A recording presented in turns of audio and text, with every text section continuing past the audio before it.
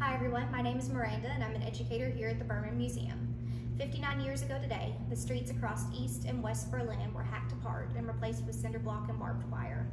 It would begin a 28-year-long separation of the city. 59 years ago today, the Berlin Wall construction began. After World War II came to an end, Germany was under occupation from the Allied countries, which were Great Britain, the United States, France, and the USSR. The Allied countries agreed to split Germany and Berlin into zones for administration, with the western half given to Great Britain, the US and France, and the eastern half given to the USSR, the divide being democratically held west and the communist held east.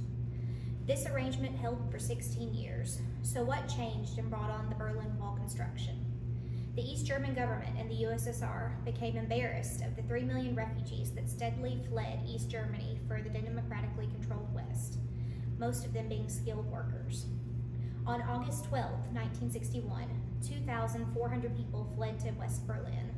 This was the largest exodus of people East Germany had experienced in a single day. The order was passed down to halt the flow of refugees for good, and thus begin construction on the Berlin Wall. This wall would not come down until 1989. If you'd like to learn more about the events that led to the Cold War and the construction of the Berlin Wall, come visit us here at the Berman Museum.